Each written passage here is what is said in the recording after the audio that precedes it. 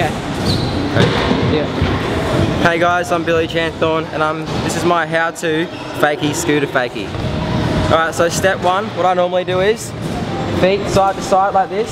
Some kids like to have their feet like other ways so they can just, you know, but I personally like to have my feet side by side. What you have to do is a hot 180 and your foot slide and the deck turns half of a tail whip, whatever. And you have to balance and fakie at the same time. And you can also do like different tricks into the scooter fakie, so you can do like tail whips, bar spins, but they're a bit harder, but that comes in experience of doing the trick.